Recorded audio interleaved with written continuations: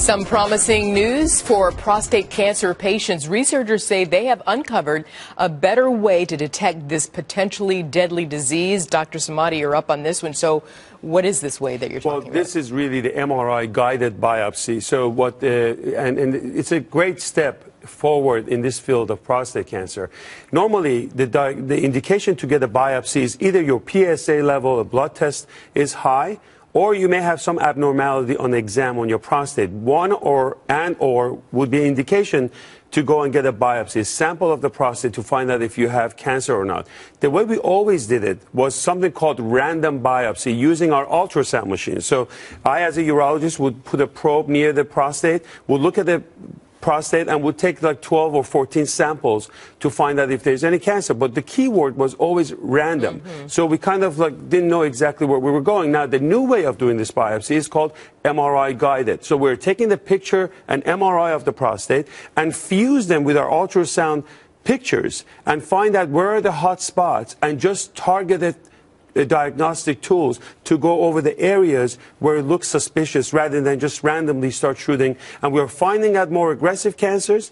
Those are the ones that need to be treated as opposed to some low-risk ones. So it helps us in that. And it's really a great way to distinguish who should get biopsy, who should not get biopsy, and on and on. So it's really a great help for us. But now the biopsy, you take a clip of the tissue, right? So how do you go in there and get it? Well, usually I do the biopsies, and we have one of the latest model, Euronav in New York City. This is like the MRI where I give lidocaine around the prostate. It takes about 10 to 15 minutes. Fairly simple. I know it may sound awkward, but it's easy to do. And the risk of infection is really about 2%, 2 to 3%. So it's fairly benign process. When you go to the doctor and they give you that exam, I mean, that's really important too, isn't it? You know, I think it's really important. And I actually, when I review, every time we do something regarding a urological topic and I review some of this, I can't believe the numbers. And I can't believe that there's even a debate here, because 27,500 men die of prostate cancer every year. It is the #2 cause of death from cancer in men after lung cancer.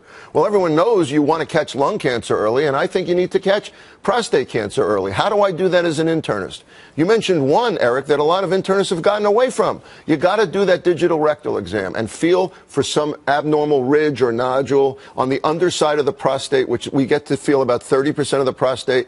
If I feel something abnormal, I send the patient to David or some great urologist like David. Also the PSA. I don't knee-jerk the PSA and do a biopsy necessarily, but I follow a trend. If there's an abnormal trend and I can't figure out something else, send the patient to a urologist and consider a biopsy. MRIs are getting more and more sophisticated, as he just said. The more accurate they are, the more they help guiding biopsy.